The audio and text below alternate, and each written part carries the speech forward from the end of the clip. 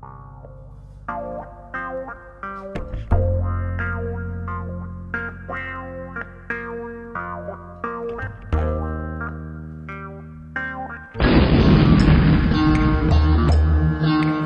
a good picture really boils down to your choice of lens. I myself, I've got just a handful of Carl Zeiss lenses. This is a 1964 50mm Carl Zeiss. I bought this over 20 years ago. It must have been third or fourth hand then. I photographed Ali G, Ronaldinho, Kate Moss, Oasis, Paul Weller, all in this lens. It's a great lens. Today's shoot is a fashion spread for Maxim magazine featuring surfwear.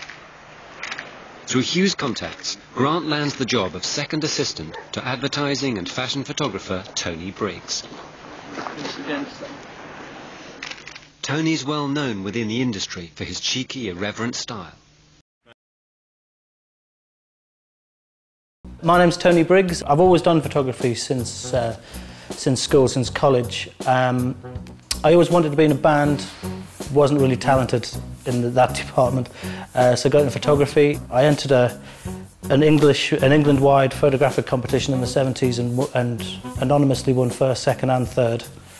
But my mum made me give back second and third. My photography is all sort of portrait-based, but ranges from music, comedy, advertising, TV and film, actors. The spirit of my photography, I don't know, in a word, would be English or British.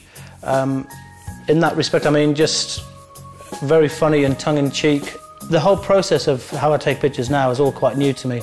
I was brought up very traditionally shooting on film and processing it. I still try to approach digital photography in the same way as I used to with film.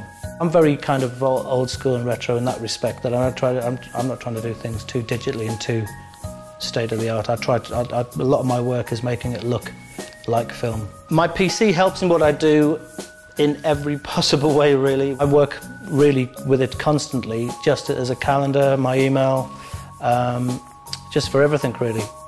Why I still pick up the camera to this day is I can't do anything else. I mean, I've never done anything else. I'll always do photography, it's just what I do.